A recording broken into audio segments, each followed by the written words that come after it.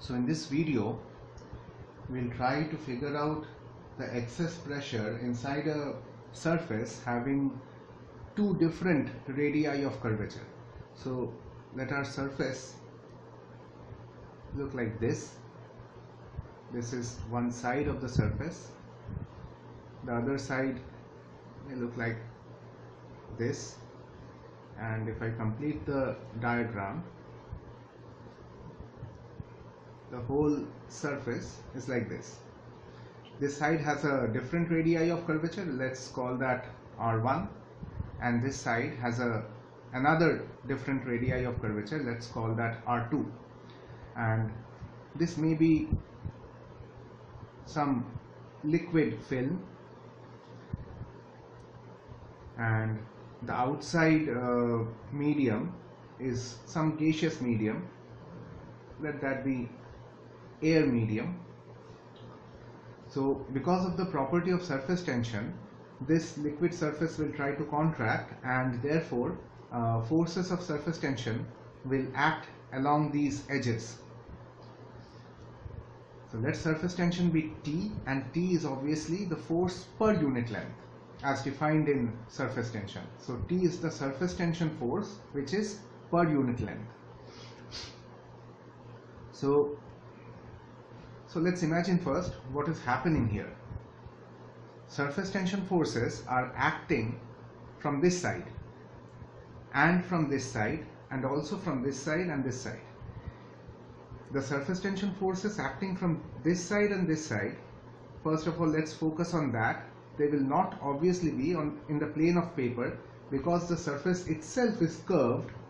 The surface tension forces from these sides will act in an inclined way but in the downward direction, and their horizontal components will cancel out and their vertical components will only add up.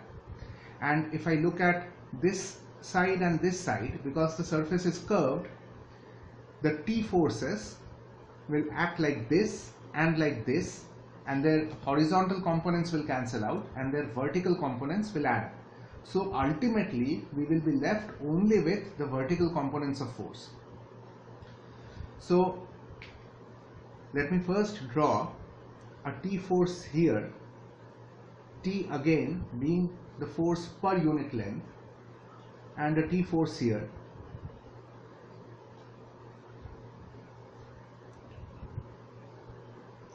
And the angle subtended by this side at the center, let's call that alpha. So half of that angle will be alpha over 2. So let this angle be alpha over 2. And if I resolve T along this direction, I will get T cos alpha over 2, because this angle is alpha over 2. If angle between two sides is something, angle between their perpendiculars is also the same. This side is perpendicular to this and this is perpendicular to this. So this is T cos alpha over 2, and the downward component being T sin alpha over 2.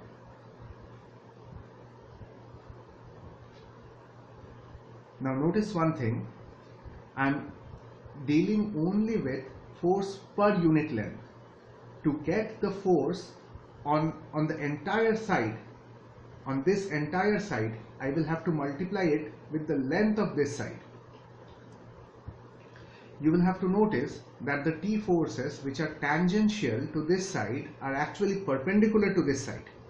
So the T forces that I have drawn here are not actually acting on this side, but they are acting on this side and this side, and they are acting in this way, and their vertical components will add up, while their horizontal components, that is this component, they will cancel each other out.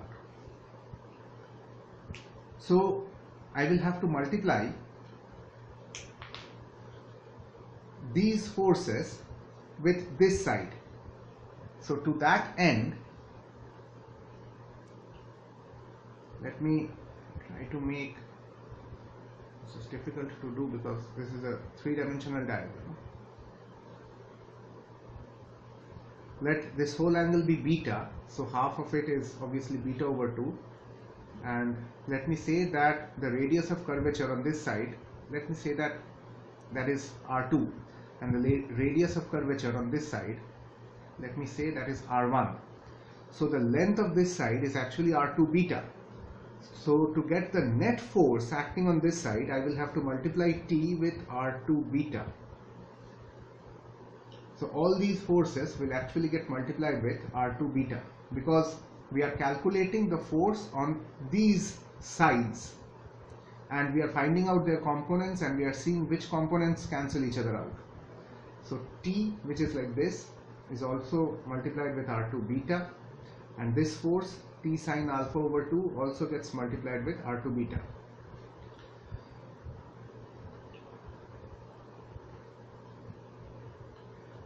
And we can do the same thing for this side.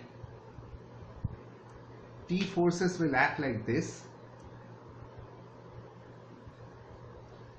and their vertical components will add up and their horizontal components will cancel each other out.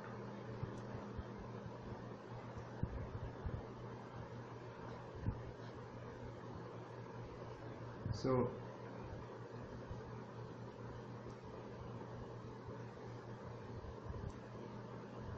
these components will actually cancel each other out and their vertical components will add up. These lines are actually meant to be perpendicular to the plane of paper and in the downward direction. So let us see, if this angle is beta over 2, I think, yeah, this angle will be beta over 2, because this side and this side, they are perpendicular, and these two sides are perpendicular. So this is T cos beta over 2 and this is T sine beta over 2. And we can do the same thing here.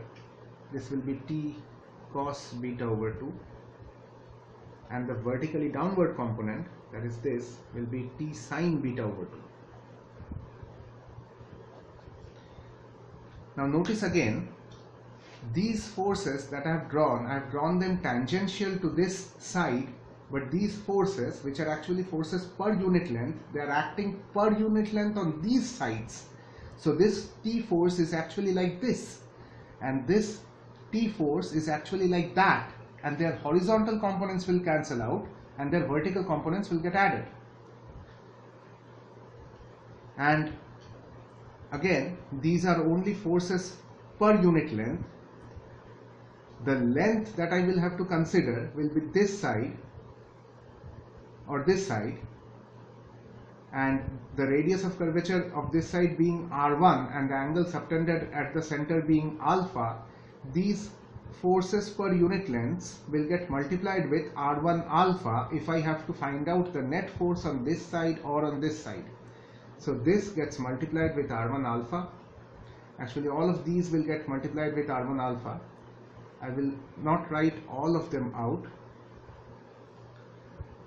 So when I consider these two sides, the T forces act like this. Their horizontal components, which is this,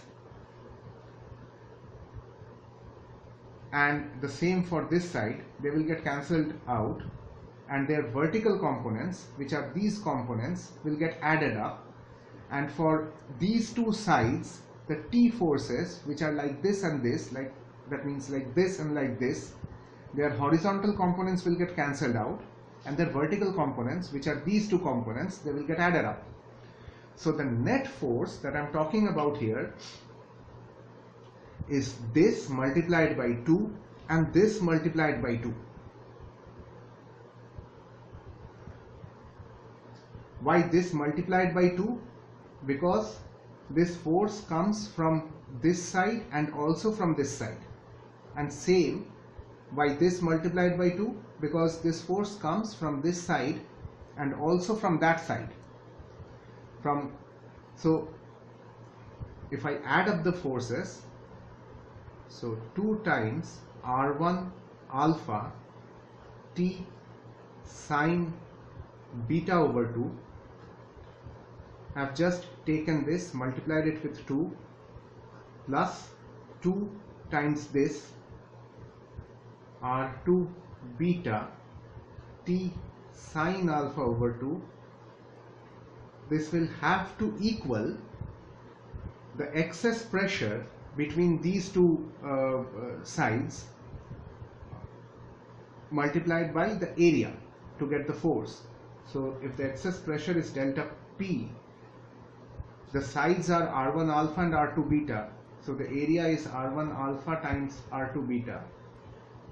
Note that we are considering alpha and beta to be small. If alpha and beta are small, then sine beta over 2 can be approximated as beta over 2, and the same for sine alpha over 2. It can be approximated as alpha over 2. So what we get is 2R1 alpha t times beta over 2 plus 2 R2 beta t alpha over 2 equals to delta P R1 R2 alpha beta. Note that alpha beta is common in all the terms, so they will get cancelled out.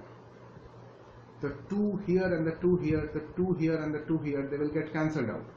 So I'll be left with R1t plus R2t equals to delta P R1 R2. So if I take t common, t times R1 plus R2 equals to delta P R1 R2. So if I write my final answer here, I am required to find out delta P, so I'll take R1 R2 to this side, and my final answer will be delta P equals T times 1 over R1 plus 1 over R2. So that ends this video.